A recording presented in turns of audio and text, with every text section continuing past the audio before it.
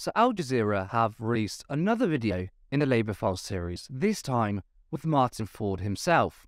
Now, Martin Forde was appointed by Keir Starmer to investigate the party after the famous Labour leak showed anti-black racism, Islamophobia and factionalism. Now, we know there was a media blackout when it came to the Forde report, so this is Martin, in his own words, when being interviewed by Al Jazeera. I've had very limited communication with the General Secretary, David Evans, but that was really housekeeping. I have spoken to a caucus of black Labour Party MPs in the House of Commons. Other than that, I've not spoken to anybody within the party machinery. My slight anxiety is in terms of the perception of a hierarchy and genuine underlying concerns about the wider racial issues, that it's not, in my view, a sufficient response to say that was then, this is now. These are serious debates that need to be had in a respectful context, and I just feel there's work to be done. Stunning, isn't it? A QC who conducted hours and hours of important work, sanctioned by Keir Starmer himself, has had little to no impact. No impact on the media, and no impact on the party itself. Why? I don't know what Starmer was expecting to find, but the fact that Starmer hasn't contacted Martin, seemingly hasn't implemented any of his recommendations, tells me that Starmer didn't expect to see what was revealed in the Forde report. There's been no mention of it from Labour since the findings have occurred. Now, let's just say that the Forde report had contradicted the Labour leaks, and it actually made the left look bad. Do you think there would be silence? Not a chance. The Labour leadership would use it for factional gain, just like the EHRC. The media would actually cover it and respond in the same way as the EHRC. Are you seeing a pattern here? Why is the EHRC report treated differently to the Forde report? Both are investigating racism, yet yield far different reactions. I'll tell you why. 2 reasons. 1, because it vindicated the left and Jeremy Corbyn. The media doesn't find that interesting. 2, because anti-black racism, Islamophobia, is not taken seriously. The media simply don't care. This is what Forde himself referred to as a hierarchy of racism. This charge, which is true by the way, was made against the party. What I'm saying, and I'm certainly not alone in this, is that the hierarchy of racism exists through politics in general. Think how seriously cases of anti-Semitism are treated. The response from the EHRC, the fact that Corbyn's name is still brought up years later with his name entangled with the word anti-Semitism, which, by the way, is a very good thing that anti-Semitism is taken seriously, but any other forms of racism, especially those identified in the Labour leaks and the Forde report, are not. This is what makes it sickening, in which the current Labour leadership and the commentariat navel-gazing at the left and its apparent racism, completely ignoring the fact that it's not a factional issue, and engage in cover-ups in different forms of racism. You can see how they operate. They don't care about anti-Semitism or any other racism. They only care when they can see it as a way to attack their political opponents. Even after multiple black women Labour MPs spoke about the Forde report, there's silence from Starmer and the media. They are ignoring the BAME community. The Forde report also exposed John Weah's absolute sham of a documentary. If you didn't know about it, Panorama did a hit piece on Labour. It was a complete one-sided documentary on how bad anti-Semitism was under Corbyn's Labour. Check out this clip. This will give you a taster of how disgraceful it was. Forde also expressed concern about a second segment in the Panorama film. But also included... It featured a Labour Party investigator who was Jewish, describing an interview he'd conducted. And we finished the interview. The person got up to leave the room and then turned back to me and said, "Where are you from?" And I said, "What do you mean, where am I from?" And she said, "I asked you, where are you from?" And I said, "I'm not prepared to discuss this." And they said, "Are you from Israel?"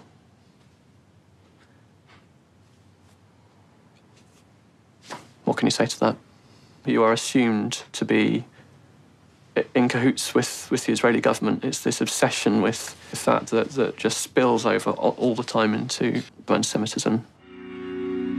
The Labour Files interviewed the party member involved, who was also Jewish. When he says, where are you from? Are you from Israel? That's an absolute lie. I didn't say that. She had a recording of the interview which showed she, in fact, asked what branch of the Labour Party he belonged to. So I'm just curious about, like, what branch are you in? I don't think that's relevant. Okay.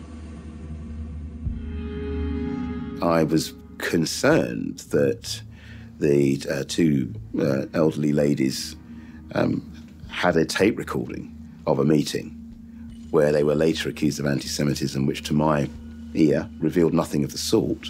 So how's that for journalistic integrity? John Ware's documentary genuinely has the same standards of the likes of Guido Fawkes or Fox News. There is none. It was completely misleading. Now, I'm very, very happy that more and more people are realising the fraud that is John Ware, and seemingly he isn't a very pleasant person. This is what happened when John Ware discovered that Martin Forde had completely exposed him.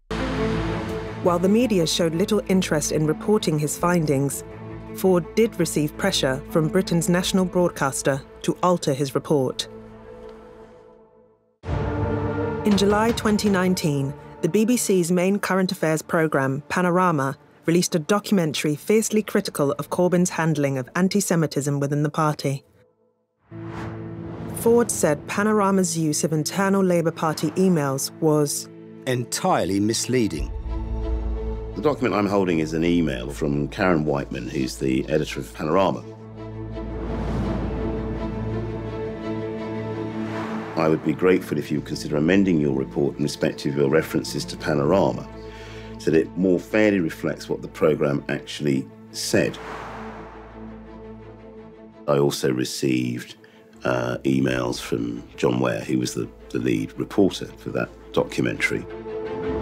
John Ware's email said, "Your report has done significant damage to my reputation and to that of the Corporation for Journalistic Integrity. May I ask you to respond by 4 p.m. tomorrow, 11th of October. I was a little taken aback. The tone was rather like a letter before action that, I might see in litigation. No, John. Martin Forde didn't damage your reputation. He just exposed you. The damage was done by yourself because you have no integrity. I'm glad your reputation is being destroyed. You deserve no less. Now, this whole thing stemmed from the Labour leaks, which was broken by Navarra. A group of Labour staffers leaked information regarding fascism, the weaponisation of anti-Semitism, undermining Corbyn, anti-black racism, and Islamophobia. They revealed infamous WhatsApp messages, which showed some in Labour HQ trying to throw the election and shared disgusting messages about Diane Abbott. Martin Forde said that those that leaked the information were doing their absolute conscientious best and have been unfairly maligned. These same people are currently being sued by the party.